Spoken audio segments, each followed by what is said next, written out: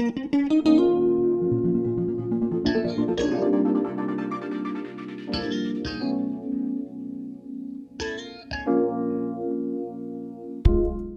Villa Adriana, nella campagna ricca di acque, portava alle estreme conseguenze il tipo delle lussuose residenze rurali, che già in epoca repubblicana offrivano ai ricchi romani il piacere di un contatto diretto con la natura.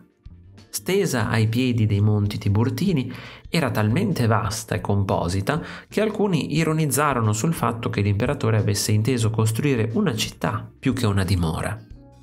In realtà anche altre ville più antiche coprivano grandi porzioni di territorio.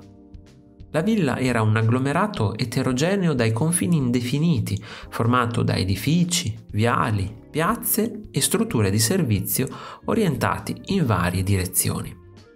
Probabilmente l'imperatore l'aveva concepita come un cantiere sempre aperto, dove esercitare l'attitudine alla progettazione sua e dei suoi architetti.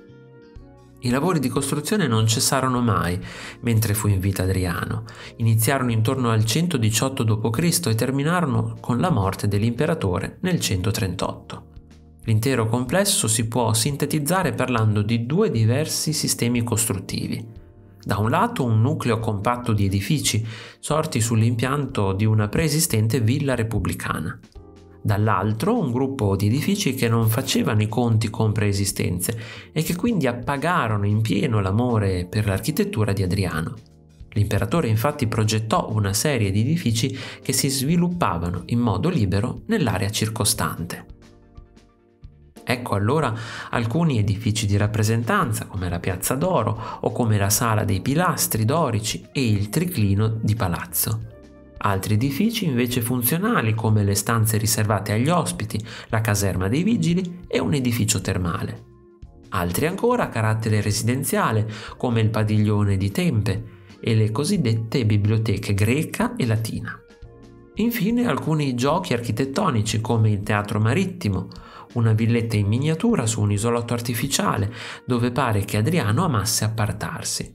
Insomma, una grandissima varietà nella tipologia degli edifici che ci aiuta a comprendere come questo luogo fosse un permanente laboratorio per l'invenzione artistica dell'imperatore.